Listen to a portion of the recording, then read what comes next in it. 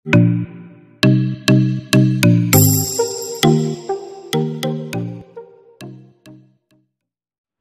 वालेकुम student, I am Salman ahsan। Welcome to my YouTube channel Sindh board mathematics. Student, इस video के अंदर हम लोगों ने एक्सरसाइज 4.1 के क्वेश्चन नंबर 3 का पार्ट नंबर 1 और पार्ट नंबर 2 को कंप्लीट करना है। तो चलिए जी आए स्टार्ट करते हैं। स्टूडेंट, तो क्वेश्चन नंबर 3 का पार्ट नंबर 1 हमें क्या दिया है, F of x is equal to 2x² minus 3x plus 4 minus x की power -1 plus 3 upon x square. ठीक है, ये क्वेश्चन दिया हुआ है। तो चलिए इसका सोल्यूशन स्टार्ट करता है। दिखने में तो बड़ा मुश्किल लग रहा है, लेकिन है ये बहुत ज्यादा आसान। ठीक है, अगर आप बिगिनर हैं। ठीक है जी स्टूडेंट, तो F of x is equal to solution लिखा, जो क्वेश्चन है उसको एक बार आपने कॉपी कर लिया। ठीक है जी स्टूडेंट, तो प्लस 4 माइनस एक्स की पावर -1 प्लस 3 अपॉन एक्स की पावर स्क्वायर। ठीक है स्टूडेंट, अभी मैंने क्या किया, क्वेश्चन जिस तरीके से था उसको इस तरीके से लिख लिया। अब मुझे क्या करना है कि इस क्वेश्चन में आपको जरा देखिएगा, सारी चीजें बिल्कुल सीधी हैं, यानी कि इनके ऊपर हम डेरिवेटिव ले सकते हैं। तो ये अपॉन के अंदर जो ये चीज है ना एक्स स्क्वायर, तो इस चीज में आपको पता है कि अपॉन में कभी भी आपने डेरिवेटिव लेना नहीं सीखा, तो लिहाजा इस अपॉन को ऊपर लेके आएंगे। तो इस अपॉन को ऊपर कैसे लेके आएंगे, एक्स की पावर +2 है तो ऊपर जाएगी एक्स की पावर -2 आ जाएगी, तो सिंपल ये ऊपर आ जाएगा, फिर हम इसके ऊपर डेरिवेटिव लगा देंगे। तो लिहाजा इस वाले स्टेप में मैं इस क्वेश्चन को बिल्कुल सीधा करूंगा ताकि मैं इसके ऊपर डेरिवेटिव अप्लाई कर सकूं। ठीक है स्टूडेंट, तो ये x plus 2x² minus 3x plus 4 minus x की पावर -1 प्लस 3x की पावर -2 हो जाएगी। ठीक है स्टूडेंट, सिंपल। क्या थी, पावर नीचे पॉजिटिव थी, अपॉन ऊपर ले गए तो पावर नेगेटिव हो गई। अब जरा देखिएगा, ये क्वेश्चन बिल्कुल सीधा हो गया और हम इसके ऊपर डेरिवेटिव लगा सकते हैं। तो बाकी का काम आपको अगर आता है तो आप खुद कर सकते हैं, वरना वीडियो देखते रहें, कोई इशू नहीं है। तो लिहाजा आपको इधर डेरिवेटिव लेना है, तो आप क्या लिखेंगे, take derivative on both side with respect to x. ठीक है, आपने फुल फॉर्म लिखनी दी है, तो अभी तो हम शॉर्ट फॉर्म लिख सकते हैं। ठीक है जी, तो चलें जी, डी ओवर डी एक्स आपका इस साइड लेफ्ट हैंड साइड पे भी आ जाएगा और डी ओवर डी एक्स आपका राइट हैंड साइड पर भी आ जाएगा। तो 2 इधर क्या लिखा है, बाकी 2x² minus 3x plus 4 minus x की पावर -1 प्लस 3x की पावर -2। ठीक है जी स्टूडेंट, अब आपको पता है ये जो डेरिवेटिव है हर एक अलग अलग टर्म के पास चले जाएगा। तो चले जी आए ले जाते हैं। तो यहाँ पे क्या होगा, D over D x F of dash x ऐसी का ऐसे ही लिखा रहेगा। ठीक है जी स्टूडेंट, अब क्या होगा, ये जो डी ओवर डी एक्स है इस टर्म के पास आएगा, तो यहाँ पे क्या है 2x की पावर स्क्वायर। ठीक है, माइनस, और यहाँ पे क्या होगा, D over D x 3x है, तो यहाँ पे 3x हो जाएगा। ठीक है, यहाँ पे हम जरा देखते हैं, यहाँ पे क्या लिखा है 4, तो डी ओवर डी एक्स इसके पास आ गया 4 के पास, माइनस, तो डी ओवर डी एक्स इसके बराबर आ जाएगा -1 के ऊपर। इसी तरीके से इस टर्म के पास भी डी ओवर डी एक्स यानी कि डेरिवेटिव जो है वो आ जाएगा। तो इस स्टेप के अंदर मैंने क्या किया, जो डेरिवेटिव है हर एक टर्म के पास में लेके आ गया। ठीक है जी स्टूडेंट, अब देखिए मैं आगे क्या करता हूं। अब आपको पता है जो डेरिवेटिव है कोएफिशिएंट के साथ नहीं लगता, तो लिहाजा 2 मेरा भाई आ जाएगा और मेन फंक्शन जो है उसके साथ डेरिवेटिव लग जाएगा। तो इस स्टेप में मैं यही काम करता हूं। तो चलिए जी आए करते हैं, x² हो गया, तो देखिए 2 बाहर निकाल दिया, मेन फंक्शन के साथ डेरिवेटिव लग गया, माइनस इधर देखिएगा 3 एक कोएफिशिएंट है, इसको बाहर निकाल दिया, और जो डेरिवेटिव वो किसके साथ लग जाएगा, x के साथ, प्लस यहाँ पे जरा देखिएगा 4 ही है, तो लिहाजा 4 एक खुद एक नंबर है खाली, इसके साथ कोई मल्टीप्लाई नहीं हो रहा वेरिएबल, तो लिहाजा ये 4 कांस्टेंट नंबर है, इसके साथ ऐसी कैसी लिखा रहेगा। अब जरा आ जाए इधर, तो बेटा इधर भी ऐसी कैसी लिखा रहेगा, इसके साथ अगर कोई कोएफिशिएंट होता तो आप किच करते थे, लेकिन ये ऐसी का ऐसी लिखा रहेगा। चलें जी अब आगे चलते हैं। तो जरा देखिएगा यहाँ पे 3 एक कोएफिशिएंट है, इसको बाहर निकाल दिया और डेरिवेटिव जो है वो x की पावर -2 के साथ लग गया। ठीक है जी स्टूडेंट, तो अब आ जाए, ये हमारा काम यहाँ तक हो गया सीधा। अब हम लगाते हैं डेरिवेटिव का पावर रूल, जो यहाँ पे लिखा हुआ है। तो इसके अंदर हम क्या करते हैं, जो पावर होती है वो मल्टीप्लिकेशन में आता है, उसकी पावर से एक कम कर देते हैं। ठीक है स्टूडेंट, तो चलें जी आए करते हैं।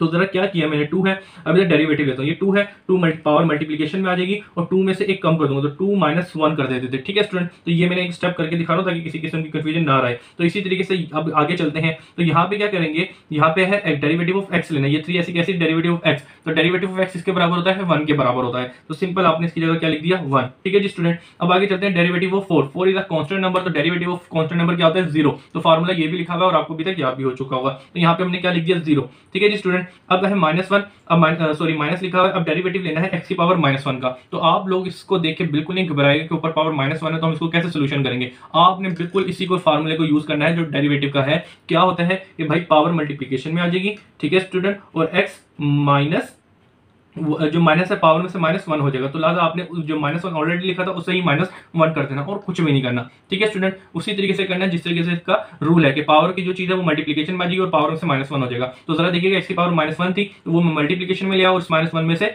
-1 ही मैंने कर दिया, जो इसका रूल है। ठीक है स्टूडेंट, आपने कुछ नहीं करना, बिल्कुल सिंपल ही है। तो चलिए जी अब आगे चलते हैं। तो यहाँ पे क्या लिखा है 3, अब ये यहाँ इसका डेरिवेटिव लेना, तो यहाँ पे भी यही पावर का रूल लगेगा। क्या होता है पावर का रूल, जो पावर होती है वो मल्टीप्लिकेशन में आ जाएगी और फिर इस x में से यानी कि जो पावर है -2 इसमें से -1 कर देंगे, ठीक है, जो इसका रूल होता है बेसिक, तो वही मैंने काम कर दिया। तो चले जी इसको मजीद सिंप्लीफाई करते हैं। तो अब जरा एक चीज यहाँ पे भी जरा देख लीजिएगा क्या है, यहाँ पे तो d f ऑफ x आ जाएगा, ठीक है। यहाँ पे आपने डेरिवेटिव के रूल लगा दिए, तो इसके ऊपर क्या होगा, f ऑफ डैश x लिख देंगे, ठीक है। डैश का मतलब ये कि हम डेरिवेटिव ले लिया है, ठीक है जी स्टूडेंट। तो चलें जी अब आगे तरफ मजीद सिंप्लीफाई करते हैं और अपना आंसर देते हैं। तो जरा देखिएगा 2 2 4, ठीक है, और x की पावर 2 में से 1 चला गया तो पावर क्या बची 1, तो 1 ऊपर लिखो या लिखो कोई मसला नहीं होता। अब आ जाए ये क्या हो रहा है 3 1 3, तो ये 3 मल्टीप्लाई कर दिया। अब 0 यहाँ पे क्या है खत्म हो जाएगा, आपको पता है 0 को किसी भी नंबर में ऐड करो सब्ट्रैक्ट करो वही चीज आ जाती है, तो लिहाजा वही चीज आ जाएगी, तो 0 खत्म हो जाएगा, ठीक है स्टूडेंट। अब हम आगे चलते हैं। तो 0 खत्म हो गया, अब माइनस से माइनस मल्टीप्लाई हुआ तो ये क्या हो गया +1 हो गया, ठीक है। +1 लिखो या लिखो कोई मसला नहीं है। अब यहाँ पे क्या लिखा हुआ है x की पावर, अब क्या लिखा है -1 और -1 क्या होता है -2। अगर किसी बच्चे को कंफ्यूजन होती है सर हमें ये थोड़ी बेसिक हमारी कच्ची है, तो अपना साइंटिफिक कैलकुलेटर हमेशा यूज करा करो, ठीक है, तो इससे आपको बहुत ज्यादा आसानी हो जाएगी। तो ये क्या लिखा है -1 और -1, तो आपने कैलकुलेटर में लिखा -1 और -1, इसको इक्वल किया तो ये क्या आंसर आया -2, ठीक है स्टूडेंट। तो हमेशा अपना कैलकुलेटर यूज किया करो अगर छोटी छोटी सिंप्लीफिकेशन में अगर आप फंसते हो। तो -1 और -1 किसके बराबर होता है, -2 के बराबर हो जाता है। इसी तरीके से +3 है, ठीक है, अच्छा जी 3 मल्टीप्लाई बाय 2 होगा तो ये क्या आ जाएगा आपके पास, तो 3 2 6 हो जाएगा, ठीक है स्टूडेंट, लेकिन ये प्लस माइनस माइनस का हो जाएगा, ठीक है जी स्टूडेंट। तो अब आगे चलते हैं। अब आगे क्या होगा, तो इसके साथ क्या लिखा है x की -2 -1 पावर में लिखा है, तो यहाँ पे -2 और -1 कितना हो जाएगा -3 हो जाएगा। ये यकीनन अगर किसी बच्चे को कोई कंफ्यूजन है अगर माइनस लिखूं प्लस लिखूं क्या करना है आपने हमेशा अपना साइंटिफिक कैलकुलेटर यूज करना है। तो इसमें क्या लिखा है -2, ठीक है, और फिर क्या लिखा है -1, तो वो चीज क्या है -3। अगर कोई बच्चा है जिसको बिगिनर है जिसको मुश्किल होती है ऐसी चीजों में साइन के अंदर, तो वो अपना साइंटिफिक यूज कर कैलकुलेटर यूज करता है, देखिए जिस तरीके से मैंने यहाँ पे किया, ठीक है स्टूडेंट। तो -2 और -1 किसके बराबर हो जाएगा -3 प्लस हो जाएगा, ठीक है स्टूडेंट। तो यहाँ पे आपका डेरिवेटिव हो गया। अब हम एक और चीज है, अपना आंसर आप चाहें तो यहाँ तक छोड़ सकते हैं, कोई इशू नहीं है, लेकिन अगर आप पीछे अपने आंसर पे जाएं, बुक में जाएं, तो आपको बताऊं आंसर किस तरीके से मिलेगा। f ऑफ 4x -3, ठीक है, प्लस अब ये जो -2 है ना इसको पॉजिटिव में लिखा, क्योंकि आपको जो आंसर होगा मैथमेटिकली सारी टर्म्स क्या होनी चाहिए, पॉजिटिव होनी चाहिए। तो लिहाजा इन द एंड आपके क्वेश्चन में जो आंसर बैक क्वेश्चन की बुक में दिया होगा वो क्या लिखा होगा, x की पावर -1/2 नहीं लिखा होगा, मतलब 1/2 नहीं -2 नहीं लिखा होगा, वो इस तरीके से लिखा होगा 1/x की पावर 2।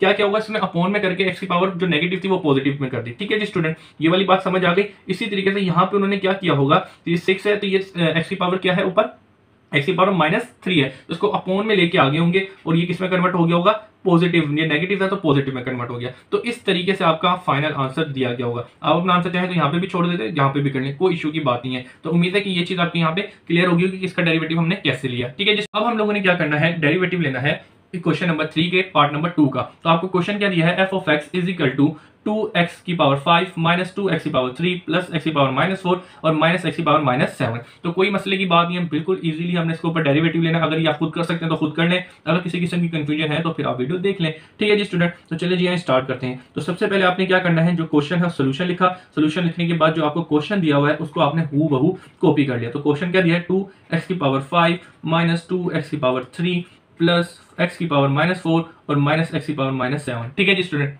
तो इसके अंदर देखिएगा सारे क्वेश्चन बिल्कुल आपको सीधे दिए गए हैं, तो लिहाजा इसको स्टेट करने की जरूरत नहीं है जिस तरीके से हमने यहाँ पे किया था। तो लिहाजा अब हम इसके ऊपर डायरेक्ट डेरिवेटिव लेंगे। तो डायरेक्ट डेरिवेटिव अप्लाई करने से पहले हम एक लाइन लिखते हैं, take derivative on both side with respect to x, ठीक है जी स्टूडेंट। तो इसका मतलब क्या होगा, d/dx हमने यहाँ पे भी लेना है और d/dx राइट हैंड और लेफ्ट हैंड दोनों साइड पे लेना है। तो सबसे पहले मैंने यहाँ पे ले लिया और d/dx फिर हम इस साइड पर ले लेंगे। तो 2x की पावर 5 -2x की पावर क्यूब प्लस x की पावर -4 और -x की पावर -7, ठीक है जी स्टूडेंट, ये हो गया। अब आपको पता है कि यहाँ पे हमने डेरिवेटिव अप्लाई करना है, तो ये d/dx हर एक टर्म के पास अलग अलग जाएगा। तो चलें जी हम लेके चले जाते हैं। तो d/dx f ऑफ x, ठीक है, ये इधर आ गया। अब डेरिवेटिव इसके पास आएगा, तो चलें जी लेके आ जाते हैं d/dx 2x की पावर -5, ठीक है जी। फिर d/dx किसके पास आ जाएगा, 2x की पावर क्यूब के पास आ जाएगा, ठीक है जी स्टूडेंट। और d/dx फिर इसी तरीके से x की पावर -4 के साथ आ जाएगा, ये माइनस फिर -d/dx x की पावर -7 लिखिए, तो इसके पास भी आ गया। तो इस स्टेप में हमने d/dx हर एक एक स्टेप टर्म के पास डेरिवेटिव लेके आ गए हैं, ठीक है जी स्टूडेंट। तो चलिए जी अब आगे क्या काम करना है वो भी कर लेते हैं। तो d/dx f ऑफ x दिया हुआ है, ठीक है। अब ये d/dx है, हम मेन फंक्शन के साथ लगाएंगे। आपको ये वाली बात पता है कि d/dx जो डेरिवेटिव है वो किसके साथ लगता है, मेन फंक्शन के साथ लगता है। तो जिस तरीके से यहाँ पे 2 एक कोफिशिएंट है वो बाहर आ जाएगा और डेरिवेटिव जो है मैं मेन फंक्शन के साथ लगा दूंगा, ठीक है स्टूडेंट। तो यहाँ पे इसी तरीके से यहाँ पे भी यही करूंगा, 2 बाहर निकाल दूंगा और मेन फंक्शन के साथ हम डेरिवेटिव लगा देंगे, ठीक है जी। और यहाँ पे क्या है, यहाँ पे तो कोई कोफिशिएंट है नहीं, तो लिहाजा ये जिस तरीके से वो इसी तरीके से -4 है वैसे का वैसे ही रहेगा। और इसी तरीके से यहाँ पे भी d/dx x की पावर -7 है वो भी ऐसी की ऐसी ही रहेगी। ठीक है स्टूडेंट, अब आ जाते हैं मजीद, अब इसके अंदर सिंप्लीफिकेशन करनी है, तो सिंप्लीफिकेशन के अंदर जो हमारे बेसिक रूल है वो लगेंगे, तो चलिए अप्लाई करते हैं। तो यहाँ पे सबसे पहले एफ ऑफ डैश एक्स कर देता हूँ, क्यों? क्योंकि हमने अब डेरिवेटिव अप्लाई करने जा रहे हैं। तो सबसे पहले टू ऐसे कैसी रहा, अब यहाँ पे डेरिवेटिव का पावर रूल लग रही है। तो आपको पता है पावर रूल क्या होती है, जो क्या होती है पावर होती है वो मल्टीप्लीकेशन में आ जाती है। ठीक है स्टूडेंट, और उसमें से एक कम कर देते हो, तो 5 - 1 आपको एक स्टेप दिखाने के लिए इसलिए मैं यहाँ पे करके दिखा रहा हूँ, और आप डायरेक्ट कर सकते हैं स्टेप को। ठीक है स्टूडेंट, अच्छा जी, फिर आते हैं ये वाला स्टेप हो गया कि पावर में से एक कम कर दिया। इसी तरीके से अब आ जाए अगली चीज पे, तो यहाँ पे क्या लिखा हुआ है 2। ठीक है जी स्टूडेंट, अब हमने क्या करना है, एक्स की पावर क्यूब से हमने इसका डेरिवेटिव लेना है। तो आपको पता है पावर मल्टीप्लीकेशन में आ जाएगी। ठीक है, और पावर में से एक कम कर देंगे, 3 - 1 हो गया, सिंपल। ठीक है जी स्टूडेंट, अब आ जाए इसके ऊपर। अब यहाँ पे क्या है, पावर -4 है, तो यहाँ पे भी आपने देख के घबराना नहीं कि ऊपर नेगेटिव साइन है, क्या है, कोई मसले की बात नहीं है, आपने बेसिक रूल वही लगना है। तो चलें जी यूज करते हैं, क्या होगा यहाँ पे भाई -4 नीचे पावर जो थी वो मल्टीप्लीकेशन में आ गई, और x की पावर -4 जो थी उसमें से -1 हम लोगों ने कर दिया। ठीक है स्टूडेंट, तो सिंपल वही रूल लगाया जो पावर रूल का होता है। इसी तरीके से अब आगे चलते हैं, तो आगे क्या लिखा हुआ है, -d/dx लिखा हुआ है। ठीक है स्टूडेंट, तो डेरिवेटिव इसका है x की पावर -7 का। तो जरा देखिएगा यहाँ पे क्या होगा, यहाँ पे भी वही रूल लगेगा कि पावर जो है वो मल्टीप्लीकेशन में आ जाएगी, और x की पावर में से -1 हो जाएगा। तो सिंपल वही काम हमने यहाँ पे कर दिया है। ठीक है जी स्टूडेंट, तो चले जी आए अब इसको मजीद सिंप्लीफाई करते हैं और अपना आंसर देते हैं। तो यहाँ पे जरा देखिएगा 2 × 5 = 10 हो गया, और x की पावर 5 में से 1 माइनस कर दिया, तो आपके पास सिंपल 4 बच गया। ठीक है स्टूडेंट, तो ये आपका कंप्लीट हो गया। इसी तरीके से अब अगली टर्म पे चलते हैं। यहाँ पे क्या लिखा है, -2 × 3 = 6, एक दूसरे से मल्टीप्लाई हो रहा था, आपने इनको मल्टीप्लाई कर दिया, और x की पावर 3 - 1 है, तो 3 में से एक चला गया, तो ऊपर 2 बच गया। ठीक है स्टूडेंट, सिंपल। अब जरा आगे चलते हैं, जो प्लस माइनस माइनस हो जाएगा। ठीक है स्टूडेंट, और x की पावर माइनस, अभी देखिए ऊपर क्या है, -4 और -1। तो अगर किसी बच्चे को कोई कंफ्यूजन है, अगर माइनस माइनस प्लस होगा या माइनस माइनस क्या होगा, तो वो अपना कैलकुलेटर यूज कर सकते हैं, मैंने आपको बताया। आप डायरेक्ट कैलकुलेटर में वैल्यू डालेंगे तो आपके पास आ जाएगा, तो ये माइनस माइनस प्लस हो जाएगा, और ये -5 बन जाएगा। ठीक है स्टूडेंट, अब आगे चलते हैं, तो ये माइनस माइनस प्लस हो गया। ठीक है स्टूडेंट, और इसके अलावा x की पावर क्या लिखी हुई है, x की पावर -7 और -1, तो किसके बराबर हो जाएगी, -8 के बराबर हो जाएगी। ठीक है जी स्टूडेंट, बड़ा ही इजी था। अब आप चाहें तो अपना आंसर यहाँ पे भी छोड़ सकते हैं, लेकिन आपकी जो बुक के अंदर है वो इस तरीके से दिया हुआ हो सकता है। तो 10x की पावर 4 -6x की पावर 2 -4/x की पावर 5, ये जो नेगेटिव साइन है इसको अपॉन में लेके तो ये पॉजिटिव हो गया। ठीक है स्टूडेंट, सिंपल। और +7/x की पावर 8, तो जिस तरीके से माइनस का था तो अपॉन में लेके तो ये पॉजिटिव 8 हो गई पावर। ठीक है स्टूडेंट, तो आपकी बुक के अंदर आंसर आपको इस तरह भी दिया जा सकता है, और फाइनल आंसर भी आपका यही होगा। ठीक है स्टूडेंट, उम्मीद है कि यहाँ तक आपको सारी चीजें समझ आ गई होगी। किसी किस्म की भी कंफ्यूजन हो तो आप कमेंट्स के अंदर क्वेश्चन पूछ सकते हैं, आपको जवाब दिया जाएगा। अल्लाह हाफिज।